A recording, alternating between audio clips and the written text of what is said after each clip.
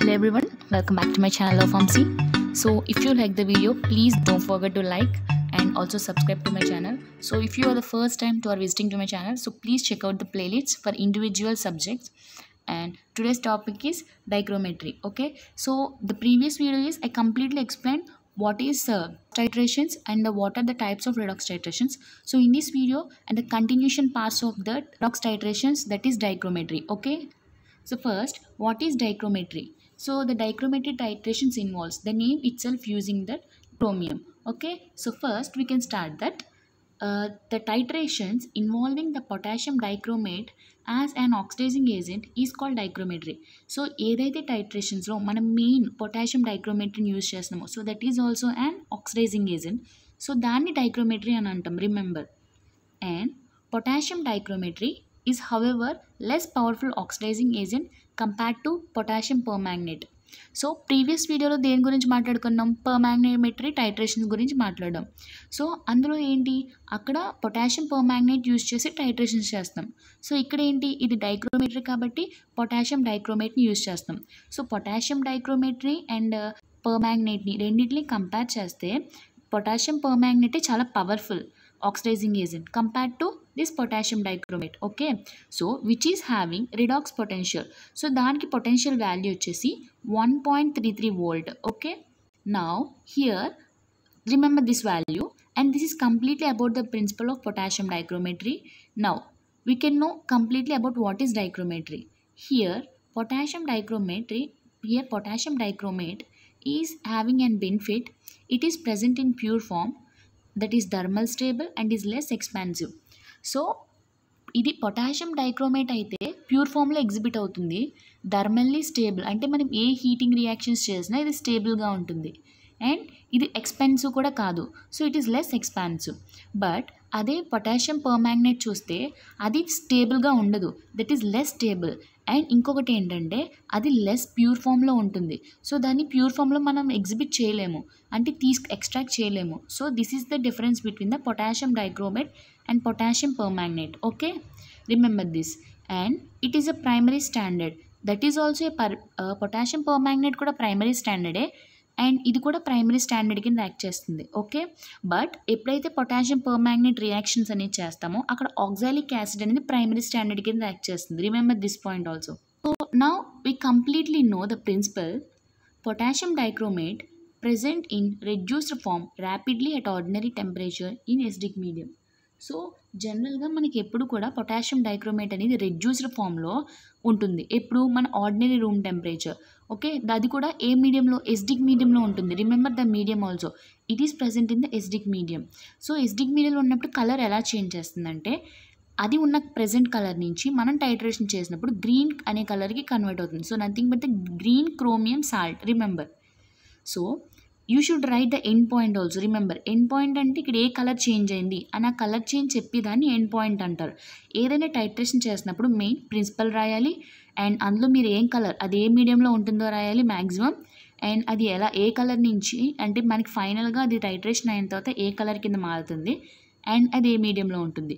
అది అయిన తర్వాత నెక్స్ట్ దాని యొక్క రియాక్షన్ రాయాలి. అంటే టైట్రేషన్ చేసినప్పుడు బ్యూరేట్లో ఉన్నది అండ్ క్లోనికల్ ఫ్లాస్క్లో ఉన్నది రెండు రియాక్ట్ అయినప్పుడు అసలు మనకి ఏ ప్రోడక్ట్ అనేది వస్తుంది అనేది మెయిన్ రాయాలి. Okay, now this is the Cr2O7 that is reacting with the plus 14H plus and 6 electrons. Okay, remember this.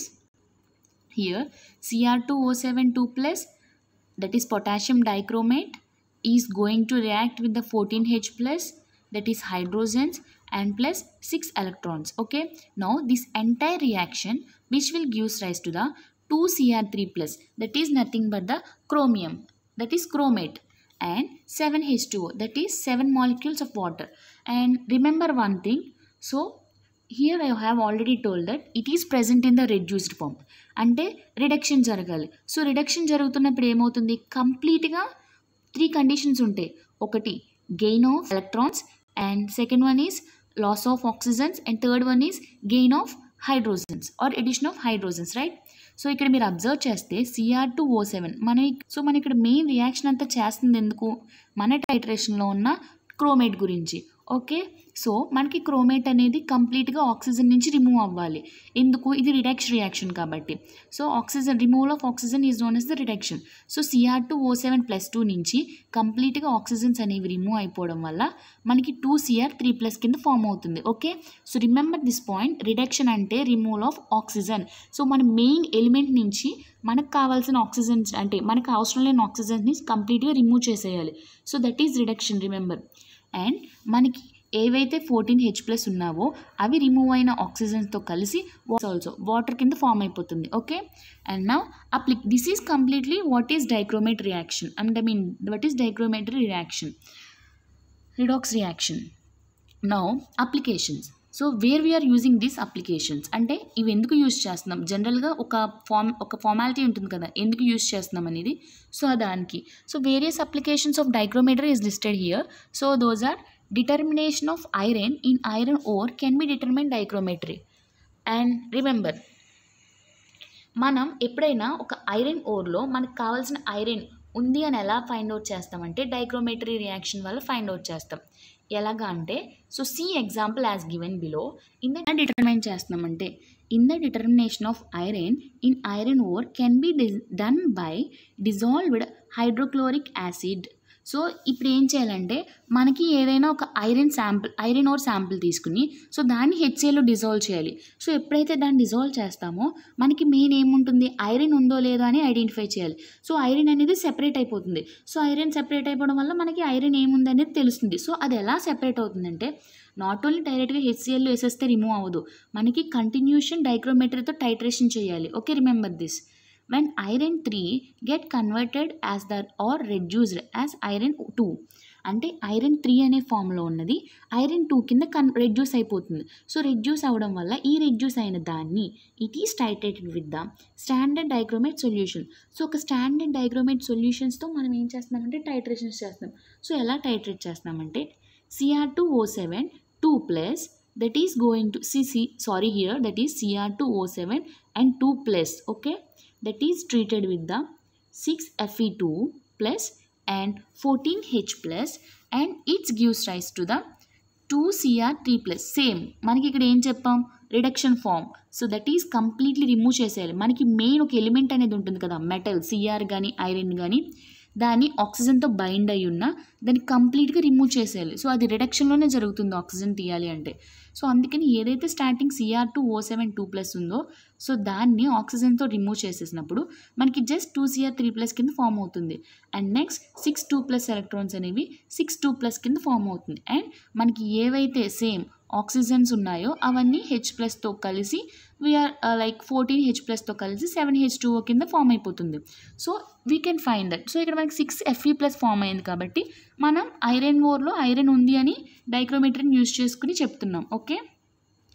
And next డైక్రోమెట్రీ is also used to determine. So దీన్ని ఎందుకు కూడా డిటర్మైన్ చేస్తామంటే సేమ్ ఐరన్ ఓర్లో ఉన్నదని determine చేసాం. So same as ఏదైతే chromium అనేది chromium సాల్ట్లో ఉంది అని డిటర్మైన్ చేయడానికి కూడా డైక్రోమెట్రీ యూజ్ చేస్తాం. And chemical oxygen demand can be determine by the డైక్రోమెట్రీ. అంటే మనం ఏదైనా కెమికల్ రియాక్షన్ చేసినప్పుడు దానికి ఆక్సిజన్ ఎక్కువ కెపాసిటీ కావాలి లేదా అని డిటర్మైన్ చేసేది కూడా ఈ డైక్రోమెట్రీ బట్టే యూజ్ చేస్తాం. Okay, remember. Note. So main ఏంటంటే మనకి ఇదంతా అర్థం అవ్వాలంటే ఫస్ట్ ద పొటాషియం డైక్రోమేట్